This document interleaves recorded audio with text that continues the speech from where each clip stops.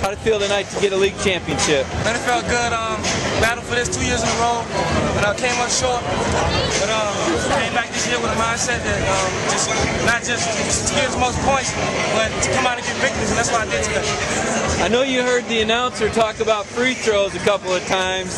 Did that Michigan State flash through your mind there? I missed that second one there. That's all I thought about was the Michigan State game.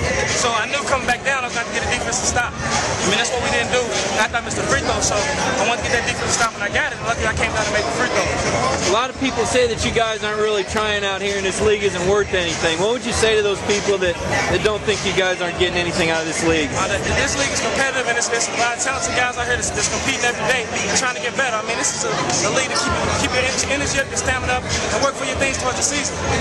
Coach Pearl said he wanted you to get something out of this league, maybe get used to being the guy in the final seconds that had to win the games. Do you feel like you got that kind of experience out of this summer? I think so, man. Throughout the last season and this summer, it's really helped me out into preparing myself for big SEC games and tournament time games. It just helped me in situations like tonight.